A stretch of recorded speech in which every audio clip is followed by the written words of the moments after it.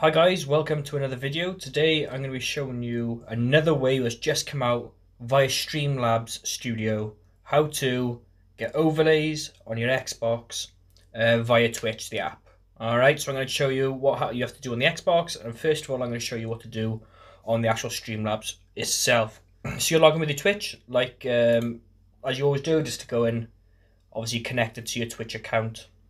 And this is what you'll come up with by here. So this is basically your projects. You can create a new project. I've already got one number here, so I'll show you mine. This is what it is so far. So basically, as you can see here, I've got my face cam, which is my face camera there, my alerts, and obviously I've got the HQGC because obviously I'm part of the HQGC.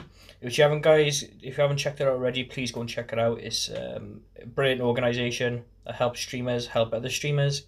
It's on Facebook. Go and check it out. HQ Gaming Community, guys. But yeah, anyway, so it's basically like Streamlabs. It's nowhere near as advanced, but it is a very good starting point if you just want overlays on.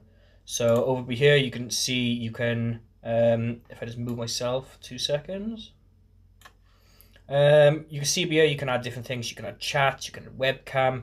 You can add images, you can add anything you really want, to be fair. It's a pretty good, obviously, again, you can add your alert boxes, which is there.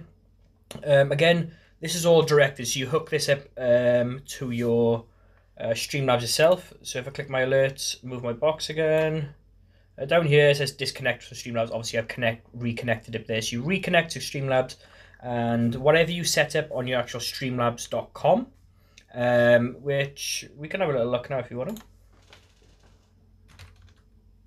Streamlabs dashboard, we'll have a little look here now. Whatever you set up on here, so i.e. if you go to alert box, whatever you set up here, so all for your likes, your star goal, your followers, your subs, your bits, everything like that will all be set up here. You can literally go to followers and you can see them all here. Obviously, this is my one.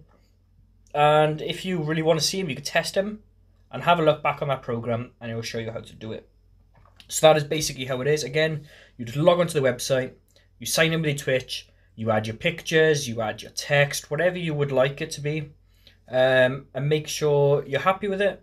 And yeah, so every time you go live, that will automatically put overlays, your alerts and filters all over on top of your Twitch.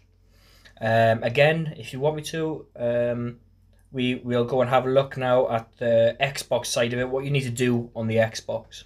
So yeah, wait there 2 seconds and we'll go and have a little look. So guys, this is from the Xbox point of view. As you can see, I'm on my Xbox dashboard here. You need the Twitch app installed. Again, this is just download it from your Microsoft Store and you can get it. So you open that up. Make sure you're logged into the correct account. Make sure you're logged into the account that you want to stream from, obviously. So as soon as you go live from here, it'll pull that and it'll retrieve it. So it's basically, if a road's blocked off, it goes around it basically. So that's what it's doing. So it's going from one point to another point instead of going straight to Twitch. Alright, so what you need to do is just, again, have a little look. It'll be on Twitch. Click this and select Lightstream, which is another one I've done another video on. If you want to have a look at Lightstream, it's a bit more advanced than this. Obviously, Streamlabs only came out yesterday for this, but now you can select Streamlabs. My advice would be to stick with Streamlabs at the moment. It's a lot better quality. The sound is a lot better. I used to have a little bit of issue with Lightstream with the sound glitching out now and again.